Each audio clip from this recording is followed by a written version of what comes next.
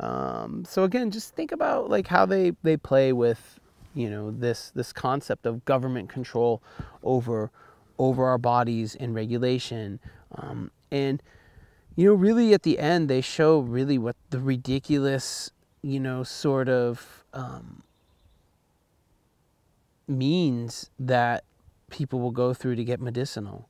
Like, dudes are microwaving their balls and jumping around on their big balls. That whole gag is a major play on sort of showing the ridiculousness of the laws themselves, but also the extent to which people will go to get something that should probably be legal. So in this, just watch at, this whole, thing about like, how is this a satire on decriminalization of anything, okay? But specifically cannabis, okay? How is this a satire on what people will do to get what they want?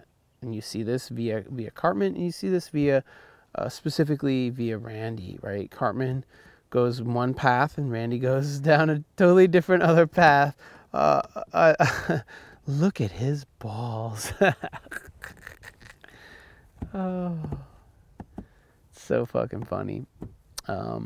Anyways, I think that's just important. Like, Randy just sort of represents the extreme. Cartman represents the extremes. The extremes in all this, when all you need to do is make KFC and make weed legal, and then you get rid of all the extremes that people go to have this. So they basically ask, why not just legalize KFC? Why not legalize, cannabis? They really ask that question.